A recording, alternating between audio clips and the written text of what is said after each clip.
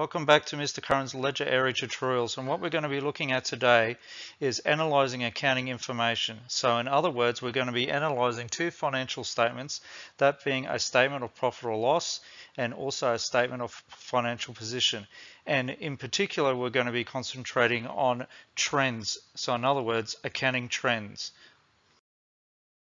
From last week's Vodcast, where we concentrated on accounting assumptions, those being the going concern, the accounting entity, and the accounting time period.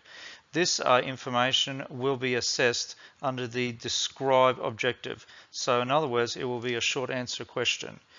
Analysing company financial reports and in particular statement of profit or loss and the statement of financial position will be examined under the analysing objective, where you have to demonstrate three characteristics. 1, identifying trends. 2, identifying accounting problems or issues. And 3, identifying relationships from having accounting trends within the business's financial statements. So you can see, being an accountant is just not adding up a calculator and working out how much expenses and how much income a business actually makes. A good accountant will be able to produce those financial reports and then to analyze them in order to improve the business's profitability and the ability to grow in terms of market share and also to generate assets for the actual business. And that is what we're going to be concentrating on today.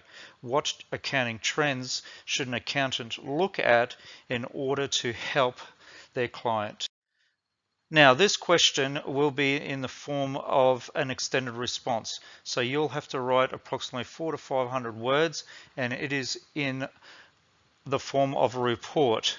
Now, I've provided here with you the headings for your report. Okay, and since it's an extract, you don't have to have an introduction and a conclusion. So you'll have a main heading here, issues of the financial data, make this as a big heading, and then you'll have subheadings underneath it. So you're going to be analysing the purchase price calculation for a proposed business.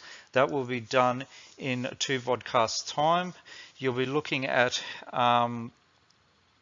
the purchase price for the proposed stock and investment, provide history and trends of share price, and also issues with the proposed business financials. So in other words, you'll be comparing a business that your client could actually buy as compared to a share in which they're actually could potentially invest into.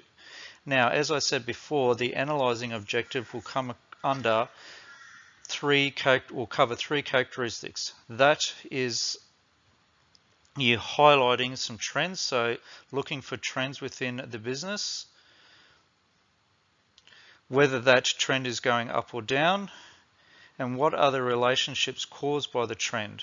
So in other words, firstly, you're going to have to identify a trend, and from there, what has this trend caused the business to do? And so in other words, you're going to be looking at accounting trends, that being financial information from the statement of profit or loss. So in other words, looking at increases or decreases in revenues and also increases or decreases in expenses. And what is the ripple effect of having that trend on the statement of financial position, in particular, their cash, their ability to expand through internal sources, so in other words, not relying on loans or mortgages, and also whether they are actually growing as a business and retaining the profits in order to expand internally rather than external finance. And what are the implications of these trends? So you're going to have to explain what these figures actually mean. In other words, explain what the trend is. Now, accounting joke of the day is the following. How does a pirate report treasure on their taxes? On a Schedule C. Now that was a funny accounting joke, if I do say so myself. Now, when you actually have this question, you'll be presented with 2 financial statements. One being the statement of profit or loss, and one being a statement of financial position. Now, with a statement of profit and loss, it will actually be looking at all the revenues for the actual business itself. Now, this is actually a statement of profit and loss from a bank. So their main form of revenue is their income that they actually generate from having loans and various other types of liabilities to customers. So you're going to be looking at how much money they actually generate, as opposed to how much expenses they actually incur in the actual financial year. And the other trend which you're going to be looking at is how much money they are actually making in the financial year and previous financial years as well. So if we actually look at this statement of profit and loss, you can actually see here the years are up at the top here, 2018, 19 and 2020. So these are called comparative years. Now in the exam you'll get 2 comparative years, and the column beside it will actually be a various percentage. Now that various percentage will indicate how much that account has gone up or down from the previous year. So for example, with comparing the interest income from 2019 and 2020, we can actually work out that the income has actually gone down by 211 million. So in other words, I worked out that the 2019 income was 16,907,000, and it's actually decreased to 16,696,000, which is a difference of 211 million or 1.24%. Now you won't have to work out the percentages, they will be given to you. Now since they have incurred a drop in income, that is actually a poor or a bad outcome for the business. So you will actually want to see this net revenue or net sales increasing over time. As opposed to expenses, we can actually see here that the operating expenses here for this business has actually increased over a period of time. And we want expenses to be as low as possible. So this is a bad outcome for the business. And because of the revenue going down and expenses rising, we can actually see a relationship forming here between the net profit and also the drop in income and the increase in expenses. So the net profit, has actually decreased from 8 million down to 6.7 million, down to 2.2 million. All right, and that is obviously a very, very bad outcome to have for the business. So that is what the first thing that you need to look for when presented with these 2 financial statements. What is happening with the sales? What is happening with expenses? And you want to be specific in your answer as well. So when you're looking at a business, it'll actually be broken down into a number of expenses, and that could be, for example, advertising, bad debts, cost of goods sold, repairs and maintenances, and wages. So this will actually be broken down for you so you can actually comment on specific expenses itself. And the other trend that you'll actually be looking for is the drop in net profit or the increase in profit over time for a business, as opposed to a statement of financial position, which looks at how much assets the business actually has. And when looking at the asset parts of it, the most important trends or the most important accounts that you will actually be looking at is how much cash at bank that business actually has. And as we can see here, this business cash at bank account has increased by from 20 million through to 30 million. All right, and that is a very good outcome to have. So that basically represents that all of the net profit that they're actually generating is getting stored or getting kept in the cash at bank account. The other trend in terms of assets that you will be looking at and concentrating on is the total property, plant and equipment. All right, and that basically represents the total assets that the business owns. Now this is very important because as a business, you will want to generate all of the money internally, in other words, from your sales and the money that you keep in your cash at bank account for purchasing this property, plant and equipment, as opposed to getting a loan or some type of mortgage from a bank or external finance. So you want to look at how are we actually paying for this rise in property, plant and equipment. And the increase in property, plant, and equipment, or your assets, generally represents that the business is expanding. And so, in other words, as a financial advisor, we want to know how are we purchasing or funding this expansion of assets. And the next part of the statement of financial position is your liabilities and also your owner's equity as well. And from liabilities point of view, we want to be looking at our loans. Okay, so in other words, in a company, it could either be a loan or a mortgage. All right, and we can see here that in 2018, 19, and 20, our loans have actually been increasing from 28 million to 29 million, okay, and now up to $40.9 million. And that is a bad outcome for the business. So in essence, that increase in the property, plant, and equipment is a relationship or being attributable and purchased or funded through liabilities in the form of mortgages or loans. And that is a bad outcome for the business, and that needs to obviously be discussed with your client in the report itself. The next thing that we actually want to be looking at is whether the business can actually keep the profits in the shareholders' equity or the owner's equity account for each of the businesses. And as we can see here, this is represented by an increase in your total equity for the business. And in this case, it's increased by 56.8 million to 59.7 to 65.4 and 68.02 million. All right, and that represents that the business's profits are getting kept by the business itself, and that is a good thing to actually have, and that is represented by the increase in your retained profits here. So they are the two things that you need to look for when looking at your liabilities and also your shareholders or your owner's equity. So an accounting trend is basically represented by a general direction and momentum of behavior of a variable in a time series. Now put that in layman's term, it's basically meaning that account, whether that's from a statement of profit or loss in the forms of sales, wages, advertising, or cost of goods sold, is increased or decreased over time.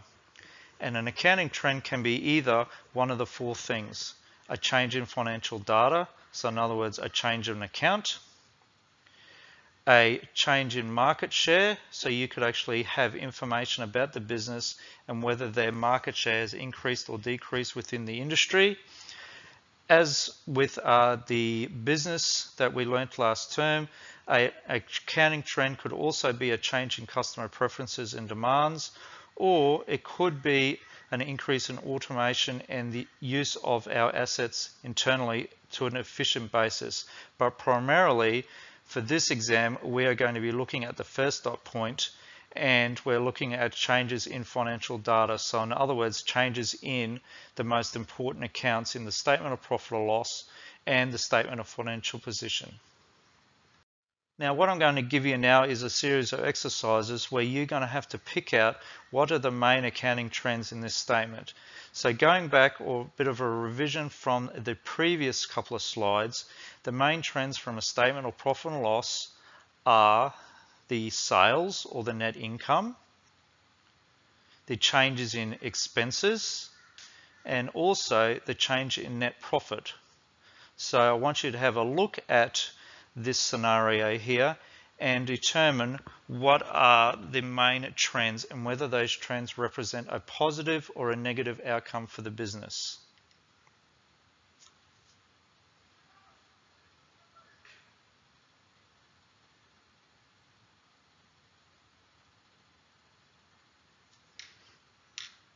Okay, looking at this scenario here, I hope you identified that the first one that you will always look at in these questions is how much income they actually generated for the financial years. And we can see here that we've got 5 years of comparative information, and our income has been increasing throughout those 5 years. So in 2016, it's gone from 12.9 million to 2017 to 13.2 million, to 2018 13.5 million, 2019 a very small increase to 13.55 million, and in 2020 a bigger jump to 13.9 million. And that represents a very positive outcome for the business, and a business that is obviously growing and expanding. So that is a good trend to have. The next trend that you're actually going to be looking at is what is actually happening with the expenses. So you can see here the operating expenses have been increasing over time, but at a lesser degree than its sales or its income. So in 2016, it's gone from 8.3 million to 8.5 million in 2017, to 9.9 million in 2018, all the way down to 8.3 million again, and then jumping to $9.4 million. Okay, so we have a rise in expenses over time, and that is equivalent or very close to the rise in the sales as well. So usually when you see an increase in sales, there's going to be some corresponding increases in expenses, more than likely the cost of goods sold and possibly advertising and wages, because those are the main accounts that have a relationship with an increase in sales. The other trend that you're going to be looking at is the net profit for the year, for that financial year. And as you can see, it's gone from 2016 to 357 million to, or 0.3 million to 5.3 million in 2017, increasing to 5.6 million in 2018. In 2019, a bit of a dip to 4.8 million, and then decreasing again to 2.6 million. So this is a very unfavorable outcome to have for a business. It has increased over time, but it has a worrying or a decreasing trend over the 5-year period. Now, the reason for that drop in net profit is usually attributable to two things. One, your operating expenses are getting out of control, and as we can see here, they have been increasing by quite significantly over time, in particular 2018, 19 and 20.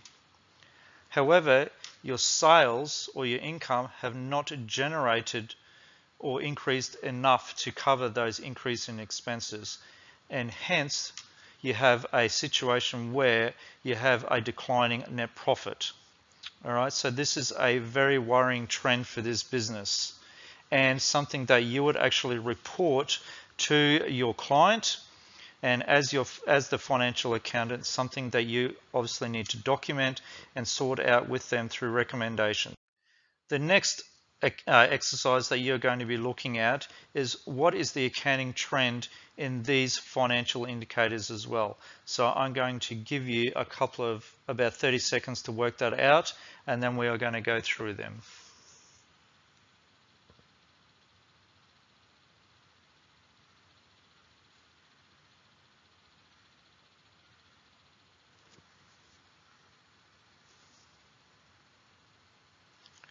Now, what this actually represents are a number of things.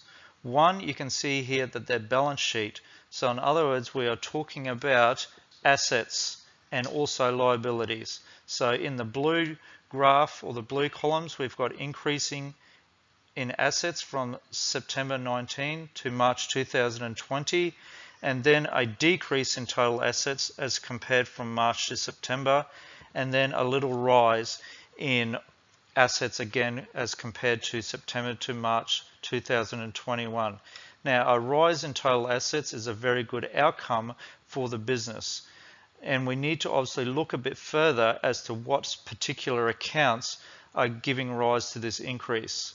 Now, as I said before, the three main accounts that will give rise to increase in assets are cash at bank, property, plant and equipment. and also accounts receivable. So they are the three main accounts that you are looking at in addition to inventory, that will give rise to the increase in assets. Now, if we look here, our liabilities have slightly increased from September 2019 to March 2020, and then have decreased or kept equivalent from September 20 to March 2021. And we want to see a decline in liabilities, because liabilities represent people that we owe money to. They could be in the form of accounts payable, loans, or mortgages. So that decrease in liabilities is a positive outcome for this business, as in conjunction with the increase in the assets over time. Now, next accounting trend that I want you to look at is what is actually happening with this business's cash at bank account. So I'll give you 30 seconds to work that out, and then we'll actually discuss it.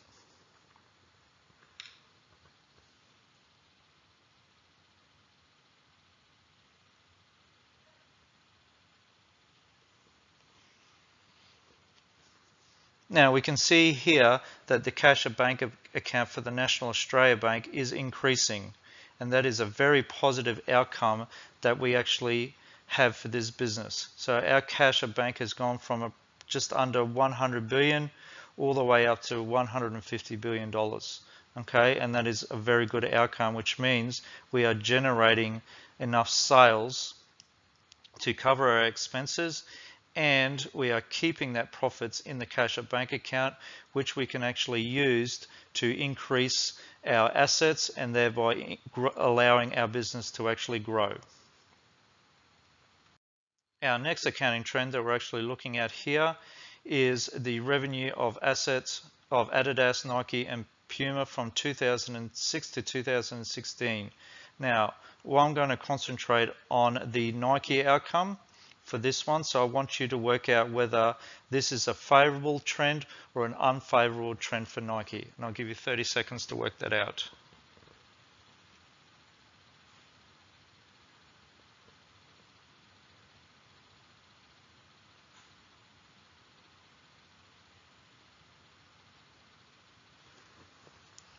All right, so we can actually see here, these is the sales, or the total sales for Nike, and it is increasing, as you can see, over a period of time. It started at $13.44 billion, and now in 2016 it has increased to $29.1 billion. So this therefore represents a very positive outcome, or a positive trend for Nike. And as we can see here, conversely, with Puma, for example, their sales have stagnated, and that is not obviously a good trend to have in a business. And Adidas has slightly increased their revenue over time, but not as far as Nike has. So in terms of which business has the most favorable outcome, it is obviously Nike, because their sales have grown at a greater rate than the other two competitors. So that is the end of our vodcast.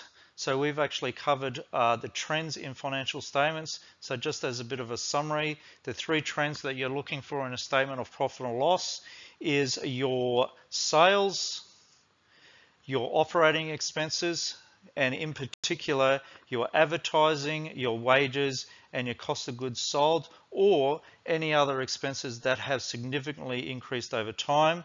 And in your statement of financial position is your cash at bank, and a favorable outcome is the increase in your cash at bank, your accounts receivable, which we'll talk about in the next vodcast, and also our loans and mortgages in our liability section.